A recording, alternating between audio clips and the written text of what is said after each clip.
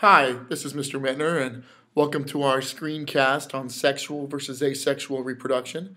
You'll have to bear with me. I'm still suffering from a sinus infection that's causing my voice to do weird things. But we're going to talk about this. We've got a test coming up on this, and it's all about what I want to say first is sexual versus asexual reproduction. Whatever type of reproduction you're talking about, it's all about the DNA.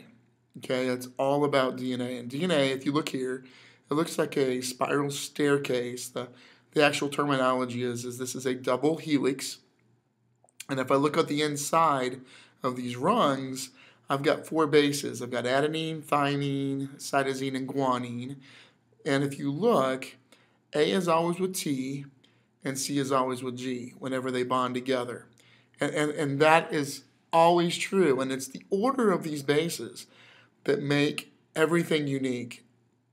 That's what makes the DNA what it is. It's not this outside part, the sugar and phosphate part, but it is these bases. These bases, the A's with T and the C's with G, and the order of those bases tells the ribosomes what proteins to code for. So that's really cool. Now the way I remember that is A and T go together.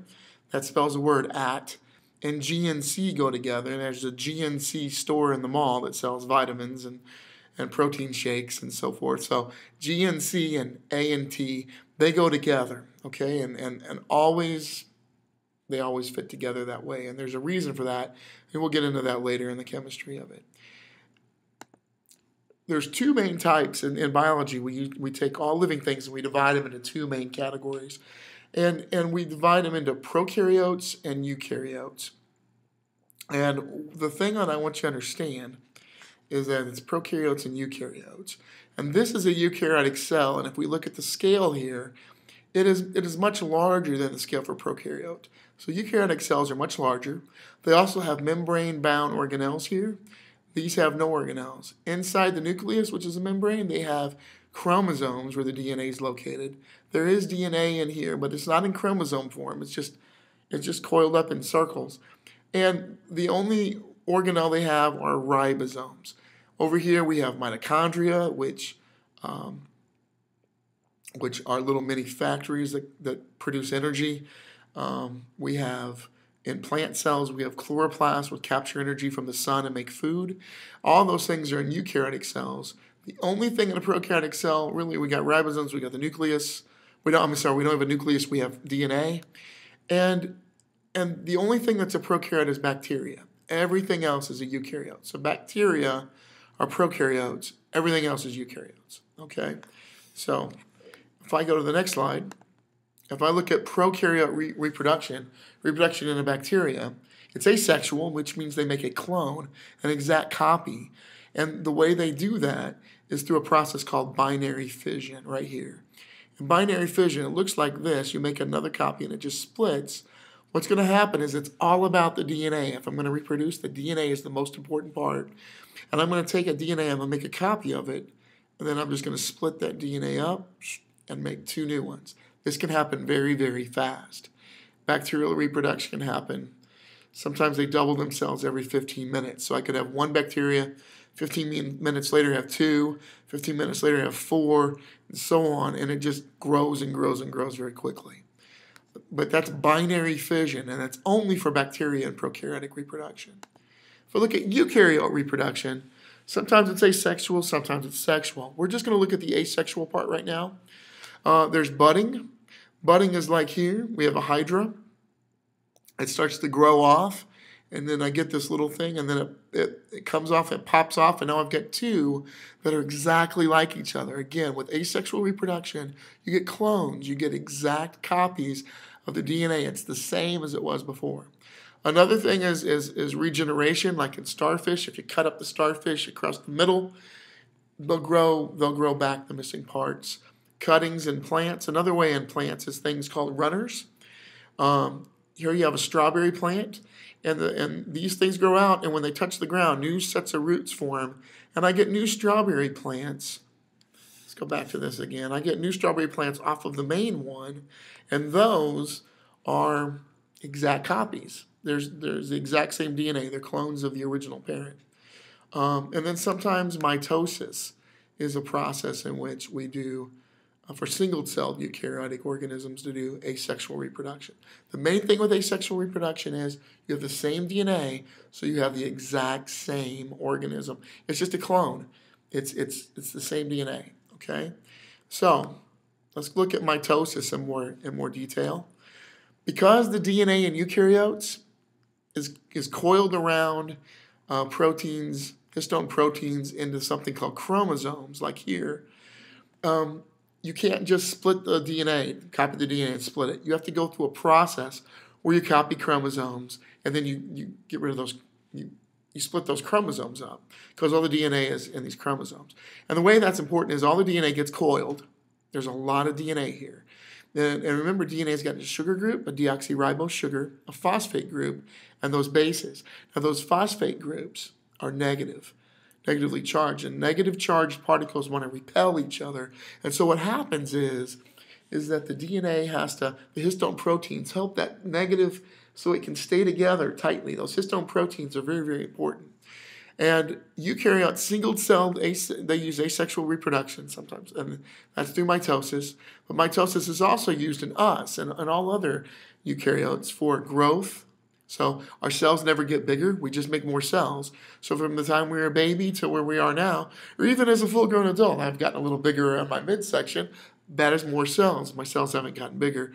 And repair tissues. If I have a break in my skin, if I cut myself, skin my knee, if I tear a muscle, have a pulled muscle or something, those get repaired through mitosis. So let's look at mitosis in more detail. We start off here with interphase, and an interphase, it starts with an I, and so that's in between. And what happens there is that's when the chromosomes get copied. And then we go to prophase. Prophase, we start seeing the chromosomes coil up, spindle fibers form, the nuclear membrane disappears, and we're getting ready. The P in prophase is prepared. We're getting prepared for the copying to make. The metaphase happens next, and the M for metaphase stands for middle. All the chromosomes line up in the middle with their copy that was made during interphase. They have a copy here. And then A in anaphase stands for away. They're pulled away from their copy, identical copy. And then telophase, the T stands for two. I get two new nuclei that are exactly like each other. And then what's not shown here is the rest of the cell divides through something called cytokinesis. So here's what I want you to understand. In a human cell, there are 46 chromosomes. In interphase, we copy those, and it gets to 92.